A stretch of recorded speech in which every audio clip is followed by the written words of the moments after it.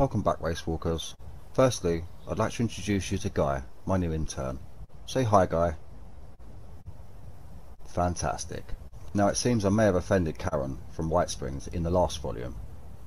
Karen from White Springs Accounting, and she's something that rhymes with witch. And it's caused me no end of problems.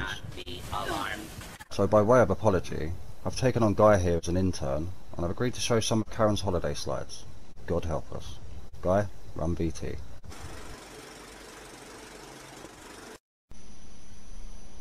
Oh, very nice. Who responds when the responders aren't responding? It's not very pleasant in them parts. Taking a dip at Spruce Knob Lake. I caught a large dose of crabs there once. Okay. Okay. Good stuff. Get stuck in while you can. There ain't long left. Well, that was something, and I'm sure we'll catch up to Karen later on in the volume. Guy, would you like to open the door so we can get into volume 4? Run the tape, wee boy.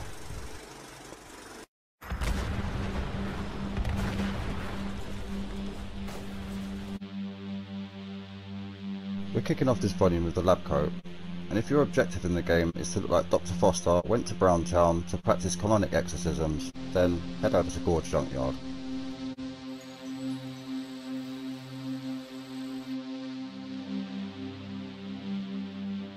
Where you'll find 2 in the wheelhouse of this boat.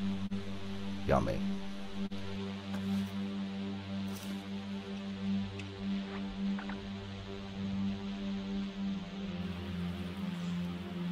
Now we're talking. This is the leather coat, and my brother Tell, who has an uncanny knack of being able to make his tunes look exactly like he does in real life, while the best I can manage is a Bridget Nielsen in Beverly Hills Cop lookalike. Now this is currently rare as unicorn shit, and drops from events in the mire, excluding the Enclave events. I got mine from Hartford Swamp, but happy hunting on this one, and no, I won't trade mine. The Leopard print bandana, and all bandanas are available at, but not exclusive to, White Springs.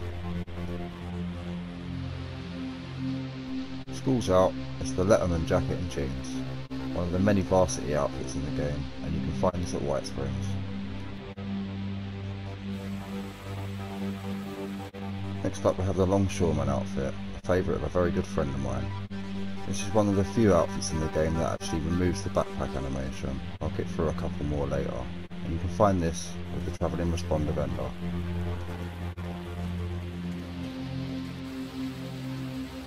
First of the headwear items is the Marine Armour helmet. You can find the plan for this in Mole Mine Apparel when the event is on, and try your luck in player vendors when it isn't. Next up is the Marine Tactical helmet, and the plan for this spawns at a location I'll show you now in Harper's Ferry.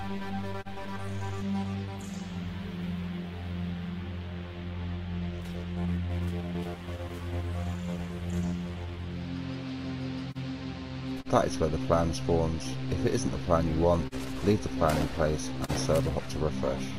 Good luck on this one. Aye, it's the medical goggles. You can find these at the previously covered headwear spawn locations of Blackwater Mine or the Sons of Dane compound. Keep it basic with a military cap, and you can also find this at the previously mentioned headwear spawn locations.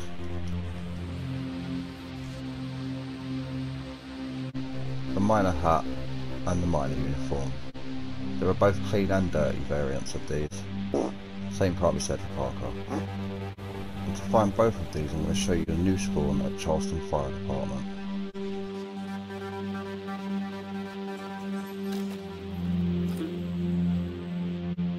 That is the outfit spawn. You'll find many common outfits cycle through here.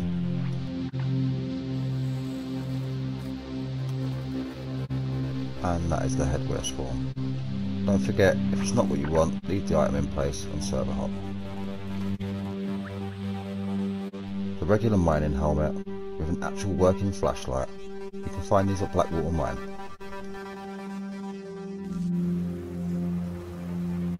Meow. Next is the turn of the Mr. Fuzzy mining helmets,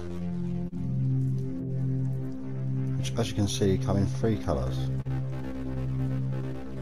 I think the blue one's my favourite. This also comes with a lamp, but the animation doesn't display it, and it also makes it look very similar to the Mr. Fuzzy hard hat, which doesn't have a lamp, so why go on, Bethesda? You can acquire these at Camden Park with Mr. Fuzzy tokens. You get the tokens from the missions Dross Toss, Lucky Mocker and the Chowler. You can get the helmets from the gift shop behind the vendor, but as you only get 3 tokens from each mission, this can be a bit grindy, so keep an eye out for them in player vendors or get trading with a player that has a few to spare. I found the flashlight, it's on me toe. I'm off to kick someone up the arse and light their life up. The Mr. Fuzzy hard hat comes in one colour, yellow, and you can find it at Quarry X3, or Quarry times 3 if you're an idiot.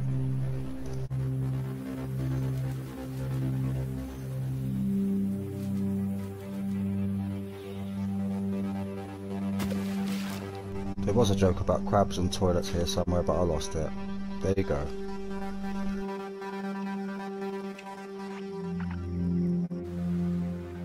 Read all about it, it's the Newsboy Cap, and this one is front page news at White Springs.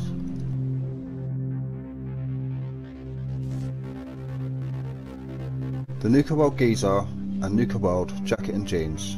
You can find these inside one of the TNT domes at the Black Mountain Ordnance Works, and you will need a key to get in, but I'm not one for spoiling too much gameplay in this series, so off you go.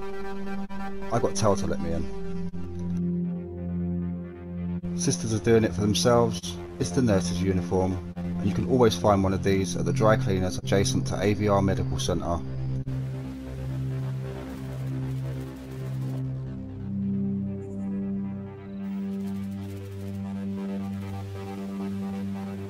And there you have it.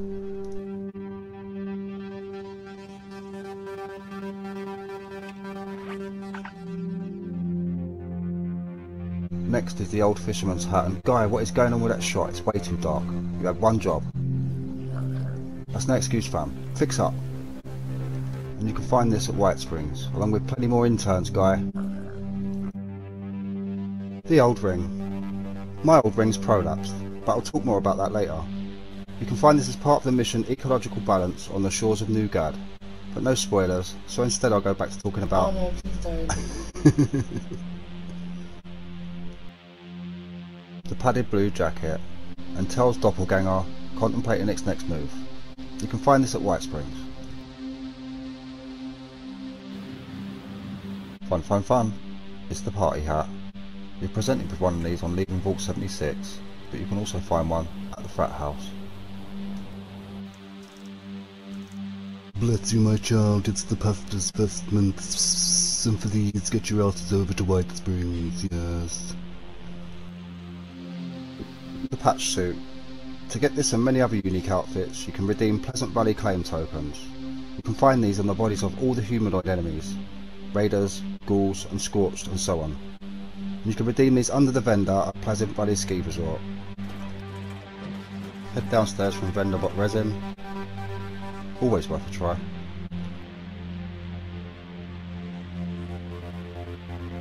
And chat to this guy. I am happy to serve you. Greetings. Do you have a claim ticket? Checking claim ticket. Here is your check item. Thank you for staying with us. You can redeem as many tokens as you have, as often as you like. But this guy only has one thing to say, and once you've heard it a few thousand times, you won't want to hear it no more. Checking claim ticket. There she is, Karen, boss lady of White Springs, in the patrolman sunglasses. And now that I've apologised, I'm allowed back into... Oh. And of course you can find these at White Springs, if you're allowed in. The Pioneer Scout uniforms. Presented with one of these on completion of the mission, the Order of the Tadpole. You can get the other two by spending Possum and Tadpole badges at the Scout Camp location vending machines.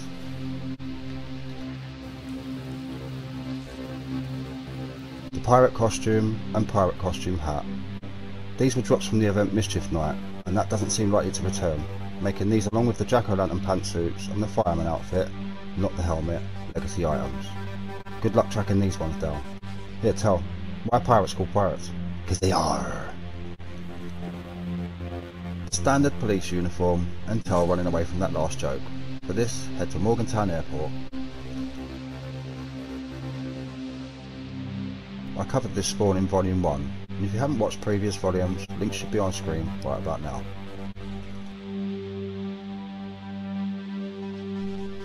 And there it is.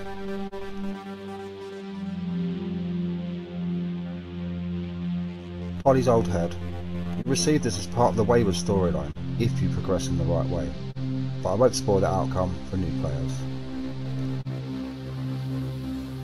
The pristine miner uniform. For this, head to Abandoned Mineshaft 5. I've been in a few abandoned mineshafts in my time, but I've been forbidden from talking about my private life any further by the producer.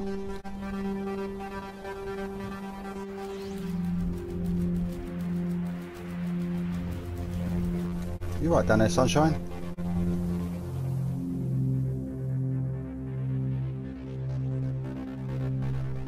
And there it is. It's the prisoner collar, modelled by the capture of my heart. You can find these all over the interior of Eastern State Regional Penitentiary. And for all you nuclear felines, it's the pompadour wig, and this is among the many headwear items you can find in the locker room at White Springs Golf Club. This is the Prospector's hat, and if you haven't subscribed yet, please consider it, and if you have, you're pure gold. Love you. This can be found, of course, at White Springs. The prototype hazmat suit. Now I'm told that these are still available in game, just not at level 50, so if you do have a level 50 version, keep hold of it. That's a nice legacy item right there. I'll let you lot research and find these yourselves. I'm not doing everything. The Radical's face mask. Another potential loot drop from the Wayward missions, and something else I will let you research, as getting this requires actions I don't want to spoil here. The Ragstag Hired outfit. It's not very good looking, and then again, I'm going to leave Ronald to describe what I think of most of the outfits in this volume. And this can be found at the Sons of Dane compound.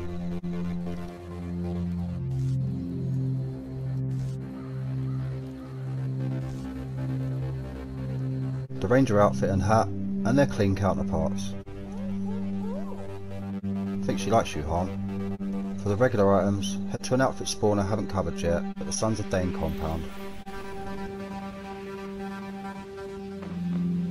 That is where the outfit spawns on rotation, and you'll find the hat next to it on the right there. For the clean variant, hit up the travelling responder vendor. The ratty skirt, and the never ratty at all girl hooks. What? I'm joking, I'll take it out. You can find this at White Springs. The red bandana, available at Pier 1 Imports, Woolworths and White Springs. Gorgeous, and the red dress ain't bad either. You can find this with this guy. Greetings. Do you have a... The reclaimed deep mining mask, a potential loot drop from the event A Colossal Problem, which it can be trying to get this from the event itself. Keep an eye open for it in player vendors.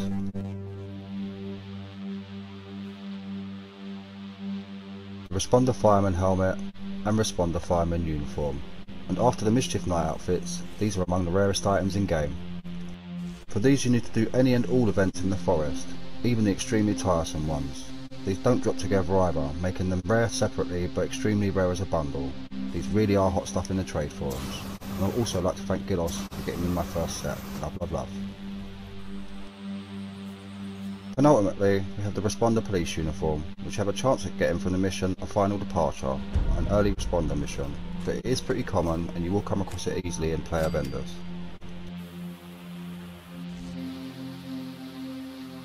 And lastly, we have the Ritual Bindings and Ritual Mask. You can find these inside the Mothman Museum at Point Pleasant. People around there are really helpful. Right, that about wraps up this volume. I'm off to see if this disguise will get me into White Springs. Please check out the rest of the channel, and I'll see you in September with Volume 5, as I'm filming exclusively Nuclear Winter content for the rest of August. Thank you all for watching, and I'll see you in the near future. Rustic out.